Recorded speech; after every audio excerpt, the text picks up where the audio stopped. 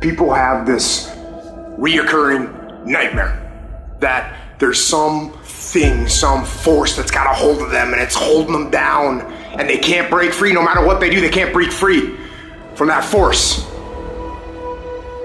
Well, I'm here to tell you that that thing in your nightmare, that thing that's holding you back, that thing that's dragging you down, that thing is you. There are two fundamental attitudes toward life and its sorrows. Those with the first attitude blame the world. Those with the second ask what they could do differently. It's much easier and much more gratifying to your basest desires to blame someone else for your misery.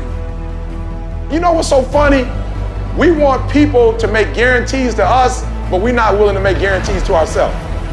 And that's the problem with some of you. You always want to blame other people. You owe you an explanation. You need to look at yourself in the mirror and say, why are you only giving 50%? What's wrong with you? You need to put yourself on punishment. You need to tell you no more TV, no more snacks, no more desserts. No, we working out now. You need to tell you that you owe you something. Every day I demand more from myself than anybody else could humanly expect. I'm not competing with somebody else, I'm competing with what I'm capable of. My number one competition is me.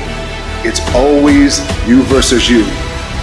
You gotta be the one to get up every morning, be disciplined, put in the consistent daily hard work, because that gains success.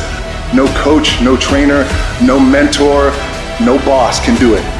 You versus you. I value myself enough to give 120% or don't do it. There is no excuse for not living up to your fullest potential. No excuse.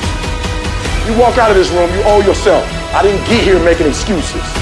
What changed? I changed. And I stopped being a victim. I stopped saying I've got to wait for good things to happen to me. And I said I'm gonna grind. I'm going to fight. I'm going to work. I'm going to press toward. I'm going to learn. I'm going to do everything in my power every single day to become a victor and not a victim. Why? Because I owe it to myself. Can't nobody stop me but me.